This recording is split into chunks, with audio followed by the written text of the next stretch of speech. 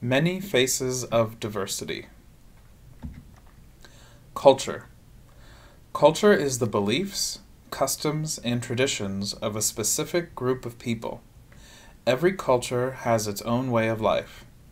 People from the same culture share the same values.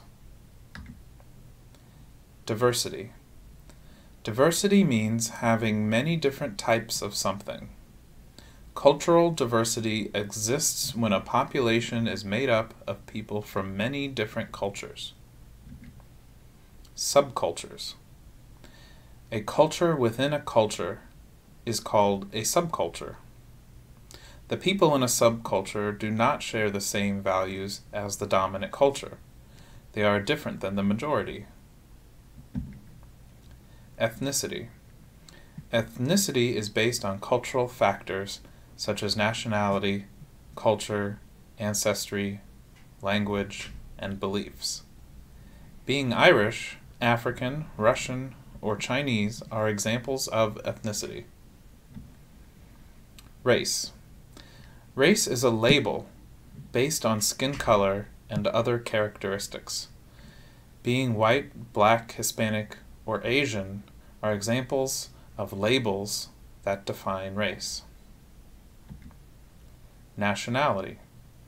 Nationality is a label based on what country a person is from. An example of nationality is Indian people are from India. Another example is Chinese people are from China. Racism. Racism is a negative attitude. It is based on the idea that one race is better than another.